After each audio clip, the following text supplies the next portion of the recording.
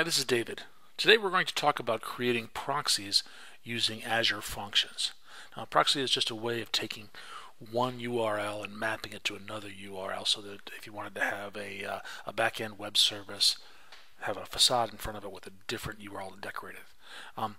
There's a couple reasons why we might do this. One is maybe we've got a URL for a web service that's really ugly and hard to remember. We want to make it a little bit prettier, a little bit easier to remember, so we could shorten it, give some of the arguments more meaningful names. That would be one reason why.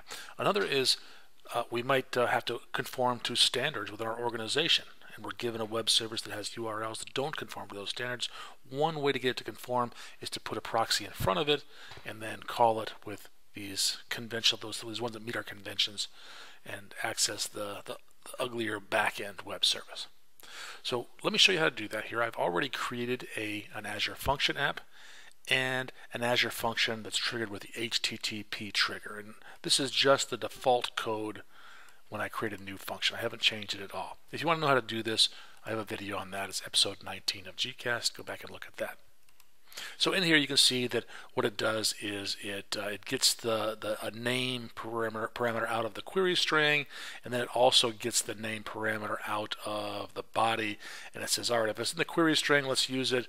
If it's not in the query string, then we'll look in the body, and we'll return, if there is a name, we'll return hello, comma, and the name. Otherwise, a message, please pass a name on the query string and the request. And we can see this right here. Here it's passed in the body, and the name is Azure, and we get back hello, comma, Azure. We can do hello,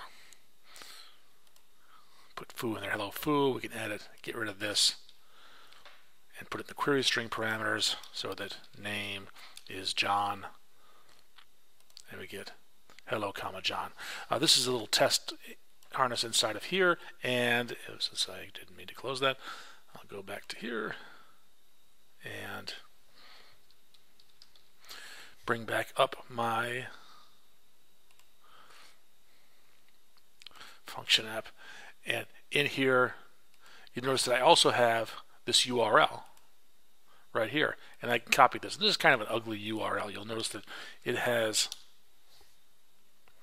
/API/HTTP trigger, and the query string is code equals this long GUID thing here, and I get this message back because I didn't pass in the name, so I also have to add ampersand name equals Bill right here, and I get hello Bill. We could create a proxy for this and make it a little bit easier for users to use. Let's do that. Let's go into the proxies right here, and we'll add a new proxy.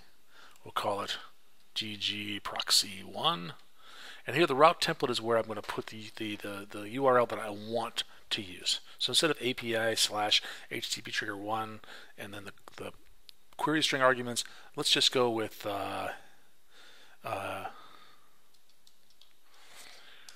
greet. How about this? Greet /name, something like that. All right. And in our query string parameters, let's just do all this here. We forgot to add question mark name equals, we'll go with David right there. Create that right here. And now if I say greet /name, well, let me copy this and put it in here. And there it is. This is hello David. But I've hard-coded David into the response. I want to make that a variable. So even though I didn't specify David anywhere up here, either in the query string or in the body, I still got David back. And the reason was because I hard-coded it into the redirection URL. Let's make this a little bit more flexible by saying that's a variable. Name equals a variable called name. In fact, to emphasize the variable, I'll say v_name. How about that? And then in my URL, I'll do that. v_name. So these curly brackets around the outside, these sort of mustache looking things, that indicates it as a variable. If I save that, now I can actually specify /greet /name